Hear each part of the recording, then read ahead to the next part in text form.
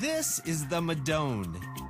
It's considered one of the most advanced bicycles ever made.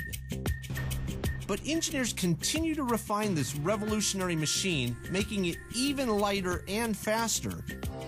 And with their latest model, they didn't just improve on a previous design, they completely broke the mold.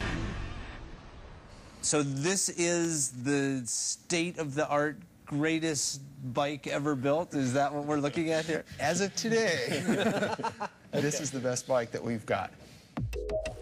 What gives a road bike like the Madone its edge? It all starts with the frame. Everything else is secondary. This is the material that revolutionized the modern road bike: carbon fiber.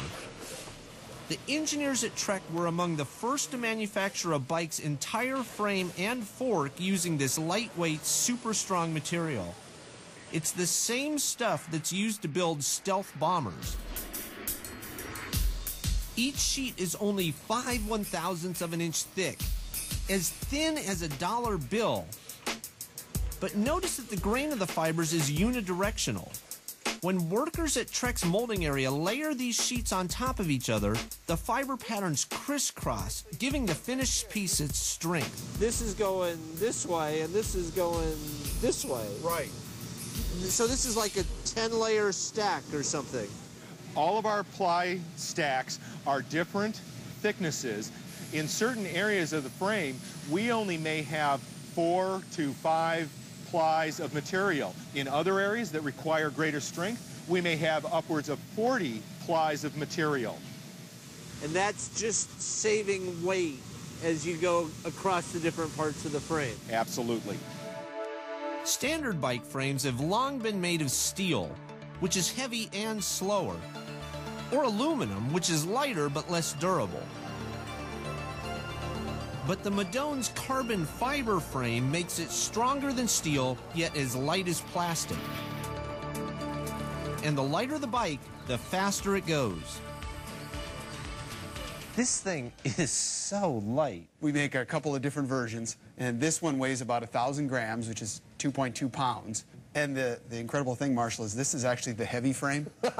The neat thing about this is that a water bottle weighs more than the frame does. So when you put the water bottle on, you've doubled the weight of your frame. Jeez. Finding a way to make the newest Madone even lighter was only one of the challenges facing Trek engineers. They also wanted to make it sturdier and more comfortable.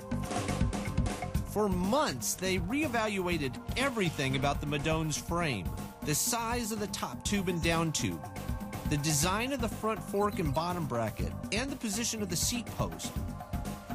You might not notice the innovations, but they definitely have an impact on the way this bike performs.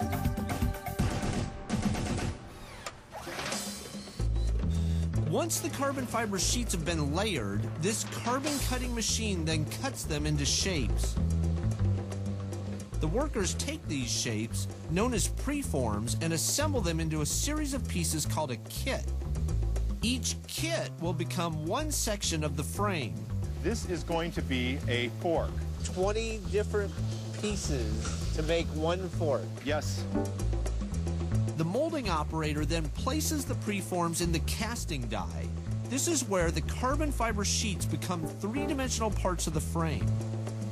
Now you can see that she is working the material down into the mold to form the shape. The preform is designed to fit almost perfectly into the mold as she does this.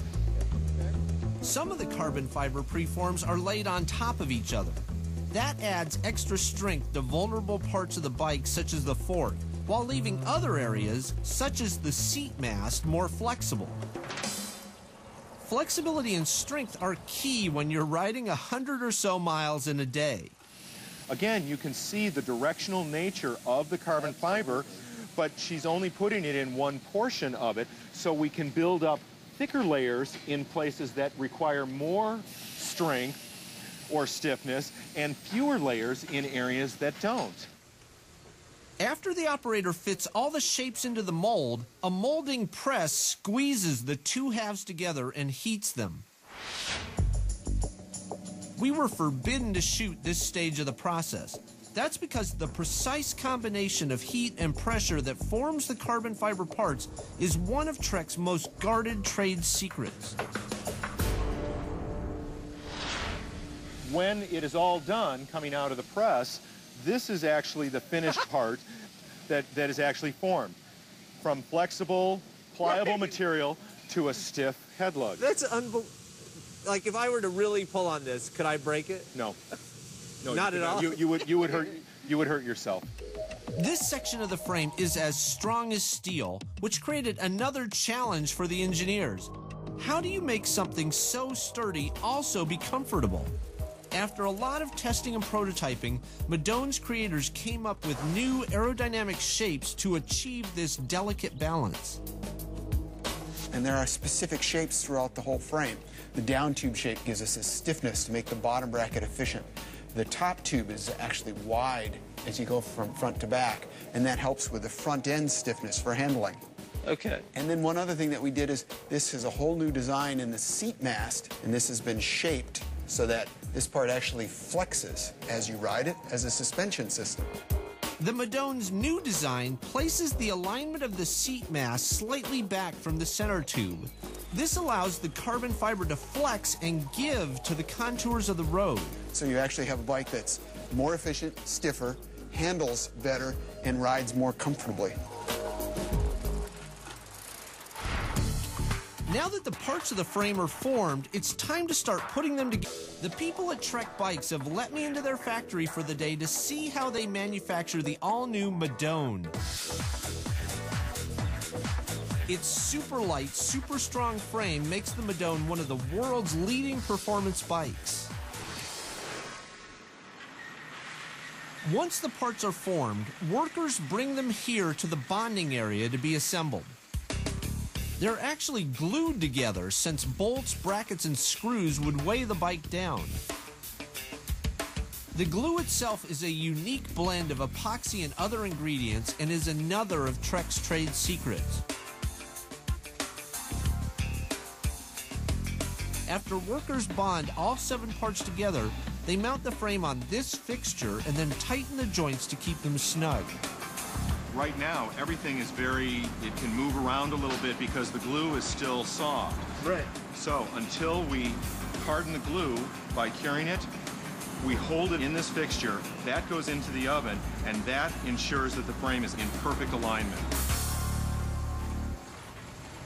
This curing oven heats the frames to a temperature of 180 degrees Fahrenheit. It takes 30 or 40 minutes to cure the adhesive that bonds the parts together.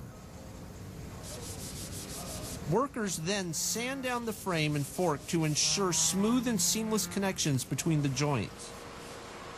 The finished frames and forks then go on to the factory's conveyor system for the next step.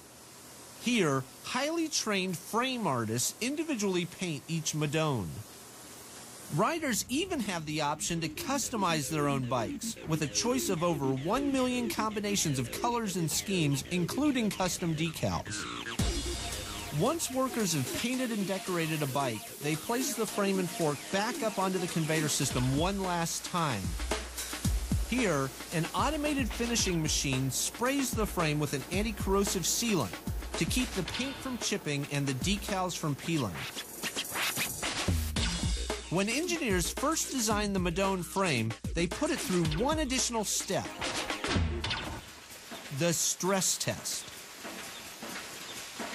What are you doing to this poor bicycle? Well, welcome to our little shop of horrors. This is one of our low cycle fatigue tests that we do on our frames.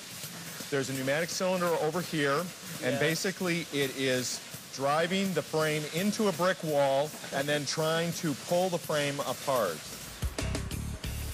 And how many times can you do this to this poor frame before it explodes? Well, that's one of the other great things about carbon fiber and composites. They have basically an infinite fatigue life, where an aluminum frame might go a certain number of cycles on this test. This frame we could turn on, walk away, and come back in a year or two, and it would still be doing the same thing.